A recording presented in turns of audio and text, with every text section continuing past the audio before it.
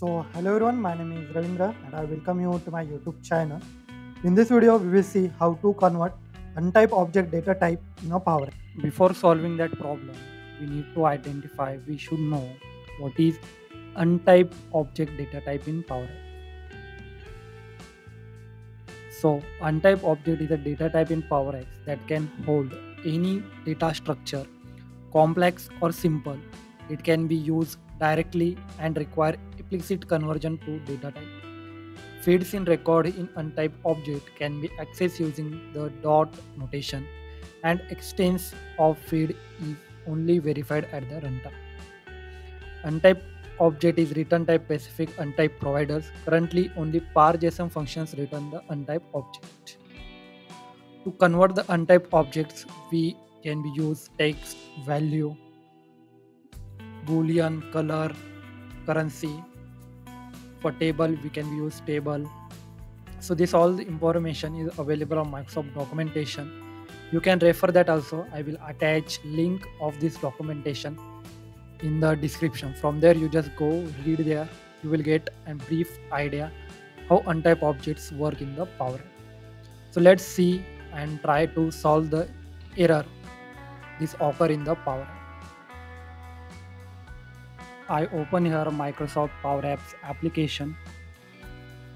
On a button on select property, I just calling an HTTP request. Every HTTP request always gives the response in the JSON format. So that's why in this scenario, you will receive this type of thing. Okay. I call this, okay, I already press one time. Okay. So GBR site names, you can be see. It is untype, use value, text or other functions to establish the type. So this type of message you will get. If you try to use this variable directly on the label, you will receive an error. Okay, so here you can be see we are getting an error. Okay, the object argument to the text function has incorrect type. Expected text actual is object. So let's try to use gallery here. Okay, so I use gallery, blank vertical gallery. So I select the gallery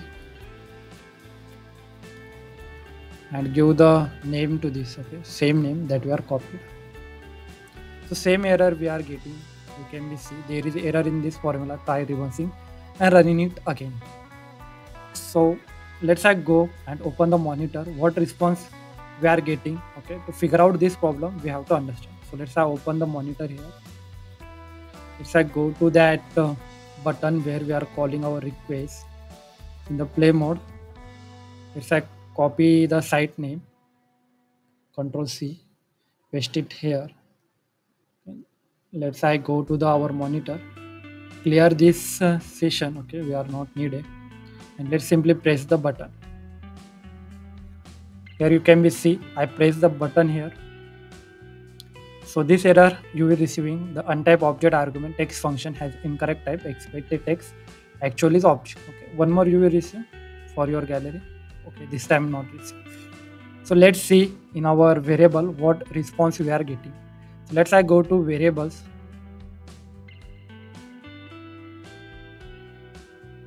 In left hand side from here you can be check your variables.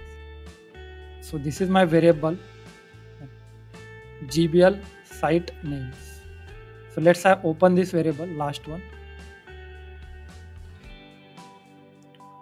So here you can be see we are getting this response. Okay, curly bracket. I hope you're not able to see this is curly bracket and the ending is with also curly brackets. Okay, in this we are receiving O data context HTTP graph and this type value. Okay, this is our array. Okay, in the value we are receiving array in the square bracket like you can see here. Okay, I will showcase you in this monitor so you can be view that correctly and able to see. Always you also try to view that in monitor so you will get an idea. So we already opened the monitor. So let's go to the monitor. Okay, here you can be see we are in our monitor. Let's open this request and click on here. Let's remove this.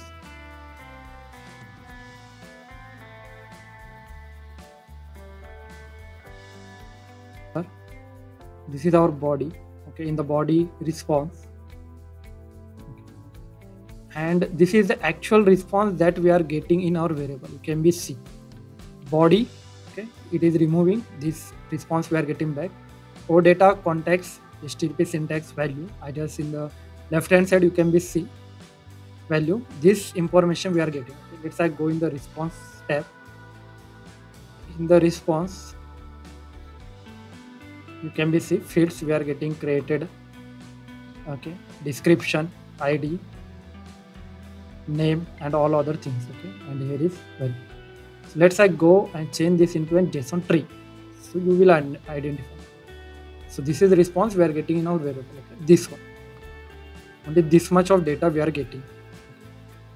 So now we have this type of data. Okay, so let's we go to our Power Apps now. Let's go to new screen. In the new screen, let's go to gallery and let's align this gallery at one place. So let's go to Microsoft documentation. What is provided?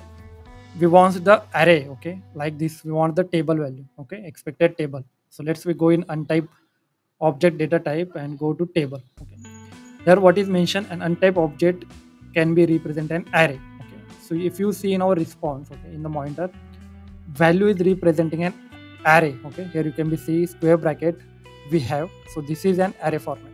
So let's we go at here we just dot value within small. Okay, and let's we use here table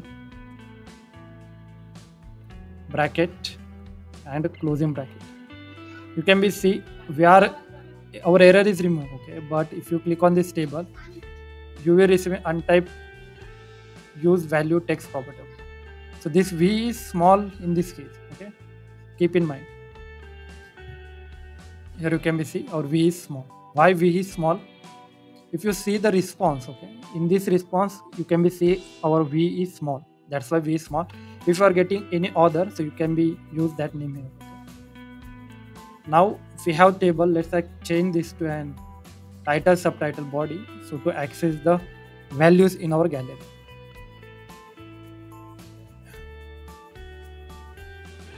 This item dot I want to access, okay, from this value, from that array I want to access. Okay, let's I go to the one more time to the monitor. Okay, and I want to access this description. So let's I copy this description name, this information from that array. Why we use our capital V value to access the value within that array. That's why we use here capital. You can be see we are getting the name patch example 1. Let's give one more dot here and use here ID. Okay, in our case ID is small, so we are receiving ID. If you want to use any other thing, so simply just copy and use that. So I use here name. Okay, so in this way you can be accessing the gallery. So how to access on the label?